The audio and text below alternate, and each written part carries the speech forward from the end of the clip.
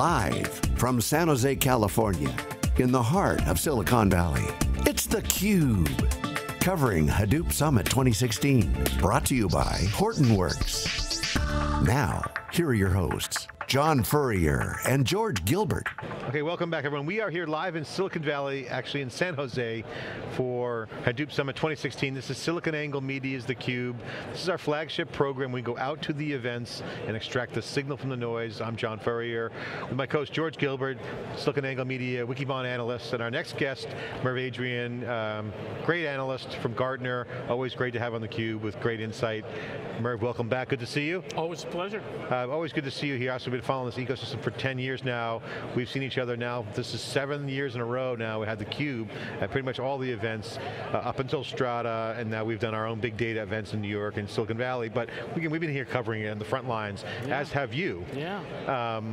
Thoughts, because, you know, growing up, yeah, our baby's growing up. It's growing up? Yeah. Can I have the keys to the car? So it's not teenager? So what phase would you? I don't think so, not quite. I don't think we've quite hit the raging hormonal storms stage yet, but new friends, new activities, play dates are going to be something very different in the near future. There's a lot of near adult activity going on.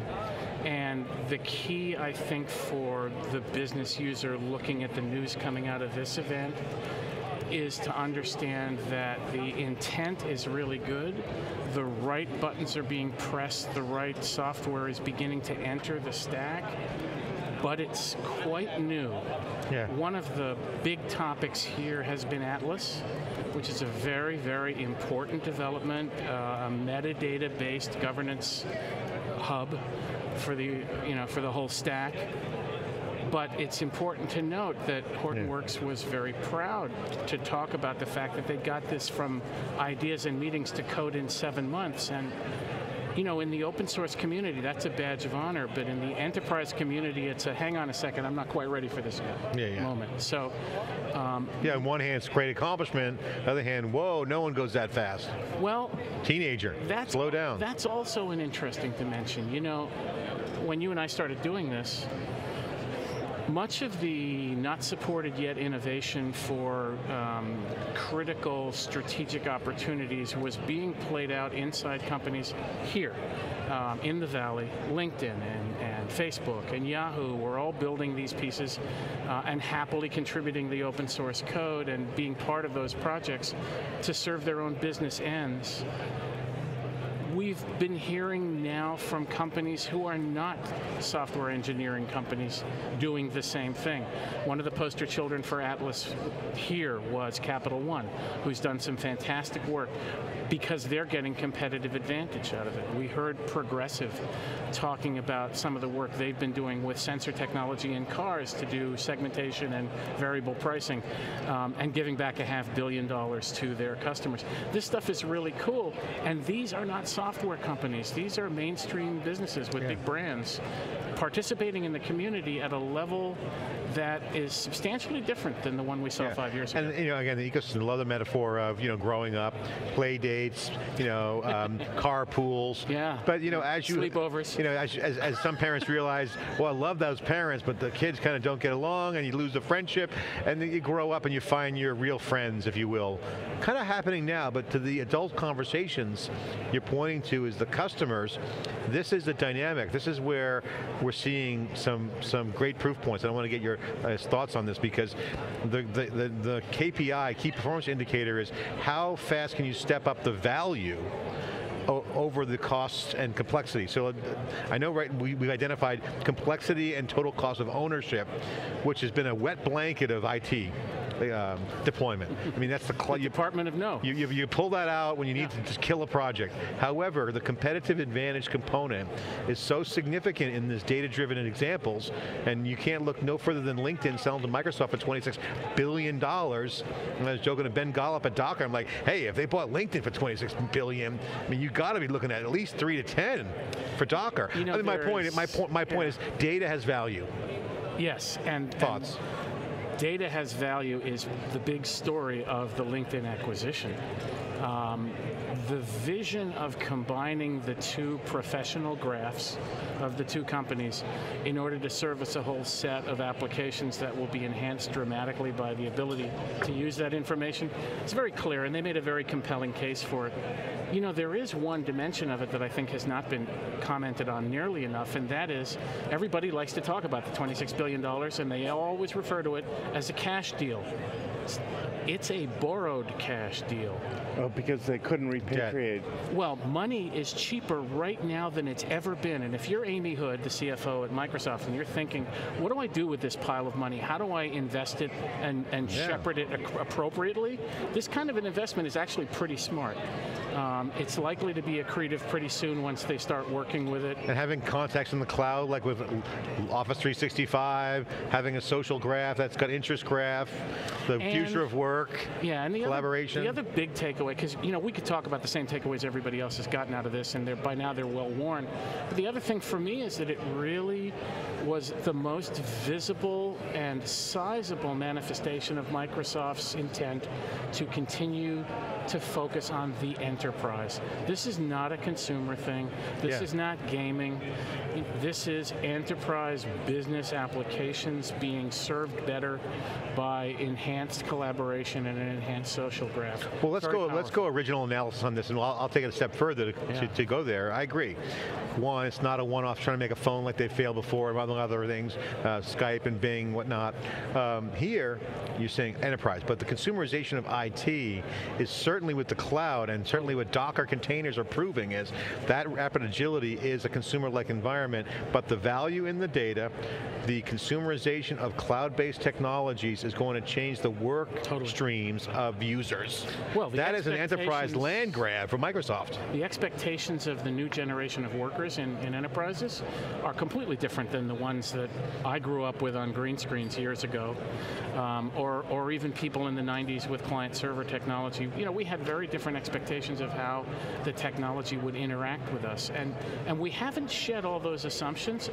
And bringing it back to what's going on here for a minute, when we start thinking about governance of data and we start thinking about Atlas and how people are going to use tagging to manage data security, we watched an industry or a category start to grow up 2 or 3, 4 years ago in this space with companies like Trifacta and Paxata and all these data wranglers who are creating artisanal data management capabilities in an era when nobody wants to do that work anymore. Why can't the system do this for me? I want to automate this. I don't want to crawl the data. I want the machine to crawl the data and tag it for me. And that's where we're going to go. We're going to let the machine do it. But there's a fundamental difference between this data that we are now thinking about securing and the data that we always secured before. And it's this. It's the Dick Cheney unknown unknowns problem, okay? We built governance and security frameworks and hardened them and made them work very effectively for data we knew. We knew the content, we knew the policy, and we knew how we wanted to optimize it to answer the questions we already knew we had. That's the data warehouse model. Now we're looking at data that is new. We don't know it very well. Sometimes it's not ours, it's coming from outside. And the whole model of how we secure it changes. In the old days, it was authentication, authorization out at the network, and there was a point at which, okay, you're through, now you can log into the DBMS. And at that moment, it became the DBMS's responsibility to manage security. But this isn't about DBMSs. These are file systems. So none of those capabilities exist. So streaming matters, so all this stuff matters. But to take that one step further, I'll even go up the stack a little bit and say the application worlds of CRM and ERP automated known processes. Yes. And had unknown technology. Now you have the complete flipping the vector around saying we have known technologies, AKA Lego blocks and Agile, and unknown processes that you can't automate until you see it. Well, let's go back to our opening analogy. Our kids want to play with a bunch of kids we don't know yet. True. What kind of safeguards are we going to need to put in place? We got to give them social, emotional quotient. You got to give them some brains. That's machine learning. Teach them how to make good choices, because they're going to have to make them. So final question I got to ask you, because we have limited time. Okay. Let's take that step one step further. Yeah. I want my kids to be smart. They go to school. They teach themselves. They become learning machines. So AI and machine learning is all the rage. We kind of talked about LinkedIn as a big bet by Microsoft.